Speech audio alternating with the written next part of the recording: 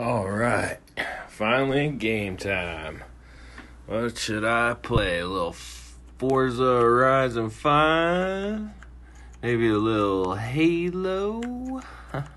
Do you have a problem with video games? Yes, sir. Yeah, I have a moderate problem with them. How many hours a day on average? Probably about 6 hours. Okay, you say 12 to 14. Yes, sir.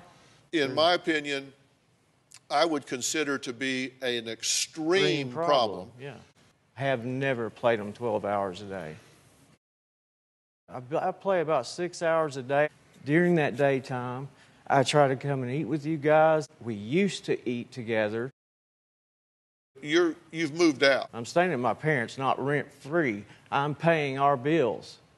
She's got anger issues. Me and her, we have issues. She says you wake up and you play them all day long until you go to bed, that you eat in bed playing the game. You go on vacation. You bought a flat screen to play your game. I didn't buy a flat screen. Oh, yeah, I did. Well, what's wrong with me when I'm having issues? Yes, she said, go ahead, do it.